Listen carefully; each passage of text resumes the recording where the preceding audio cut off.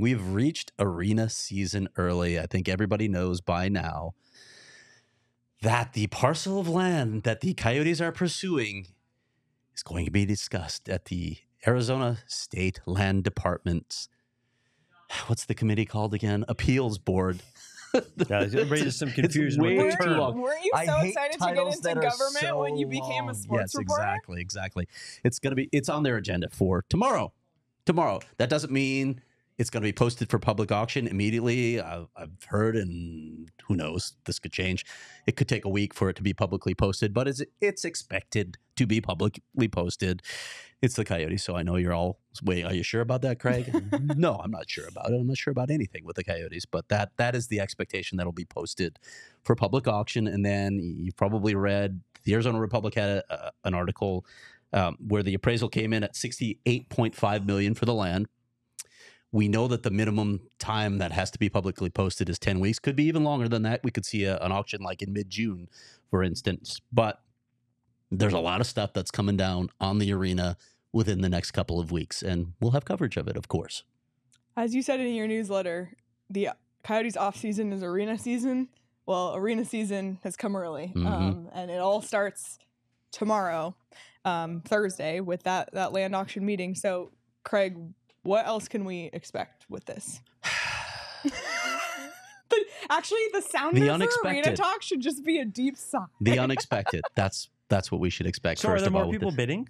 Or is it just the Oats? We don't know, but one of our diehards did some research through public records and found that only 22% of these land auctions that have occurred since 2017, there have been over 100 of them, had a second bidder. And this backs what I've been telling you guys. Only 22%? Only 22%. And what local politicians have been telling me, normally, in the vast majority of these cases, when this land gets posted for auction, there's only a single bidder.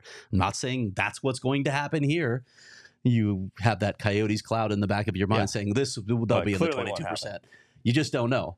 But if that happens, if there is a second bidder, Alex is going to have to win it. He's going to have to win the bid. This is all on Alex Morello. Nobody else now. Win the bid.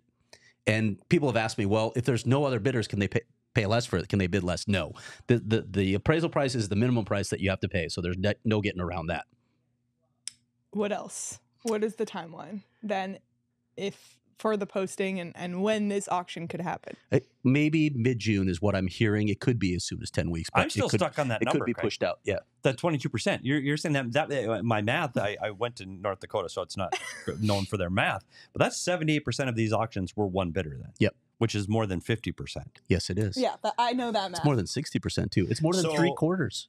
So all I hear on the street is, well, what about this secret microchip company? Or what about a distribution center? Or what about, I'm like, from what? All the trained reporters out there? All the trained reporters. Yeah. Well, I heard it's going to be this. So, like, buddy, cool your jets a little bit. Yeah. So, having said all of these things, yes, what the hell is the NHL thinking?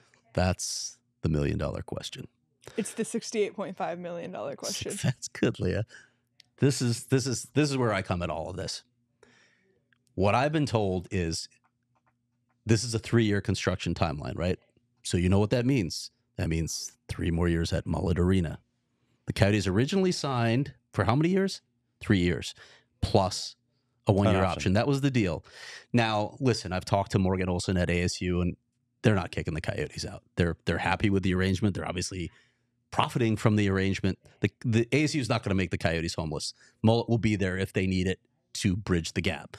The question is, how does the league sign off on 3? Maybe I hear 3 and I think, okay, so that's the best case scenario. What happens if there are delays? What happens if there are lawsuits? Who knows what they find? Maybe they find artifacts on the land for because why would you put that in the universe? That would be so Coyotes, right? Like people have asked about an archaeological study, which I've seen people ask about animals. Yeah, I mean, so you have to do all that stuff. So could there be delays? Of course, there could be delays. Could it be 4 more years at Mullet? How does the league sign off on that? And what does the PA have to say about that? Is the PA more satisfied because, okay, there's some finality, or are they still saying, you're going to make NHL players play at Mullet Arena for 4 more seasons or 3 more seasons, even if it's the best case scenario? That's my biggest question. That's the one that I keep coming back to. Really? Are they really going to say that? Now, flip side, as we saw with those Richard Rodier tweets, does the league have any grounds to force a sale? Do they have something that allows them to do it? And if not, do they not want to push this because they fear a legal battle with Alex Morello? Well, and here's, again, I'm going to preface my comments with, so if this gets out into the Twitterverse, I am not a reporter. I haven't talked to anybody. This is not reporting. This is my opinion. This is an opinion. So like most of what we see on Twitter. Right. Okay. But if it appears to be that this is going to go to auction by June, and it appears to be that Alex Morello is going to be one of maybe one of two or one of three bidders, but he's going to be a bidder on this land in North Phoenix.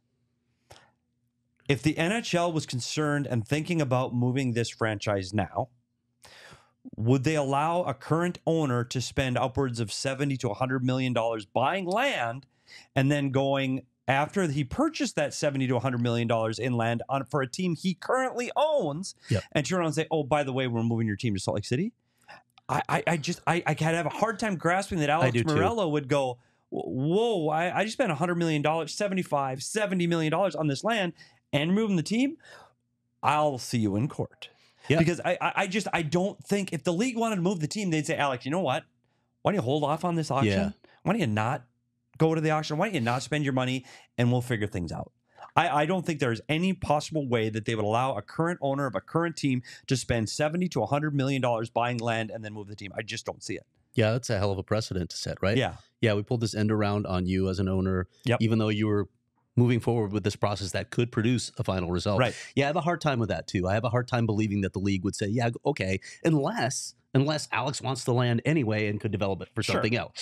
I don't want to close off that possibility, but yeah, it seems very unlikely that the league would allow him to go forward with this without saying, hey, sorry, it's not happening. And we all agree here that if this land does not, if he does not win the land auction and there is no immediate plan B, I mean, like the next morning, I bought the land by Craig's house and we're going to put an arena there. If that doesn't happen the next morning, please do that. If it doesn't happen the next morning, all bets are off.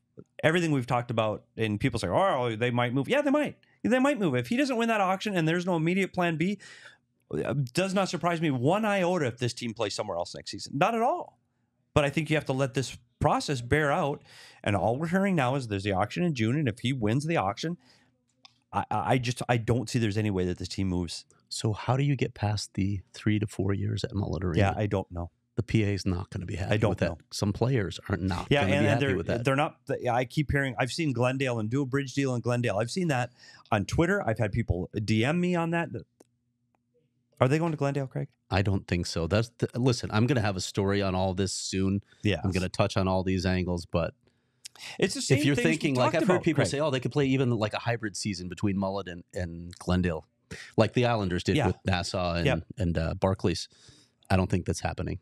And I also think that all you have to do is go back and watch our show from 3 seasons ago when we were talking about the Coliseum, when we were talking about the Footprint Center, we were talking about other options. There just aren't any.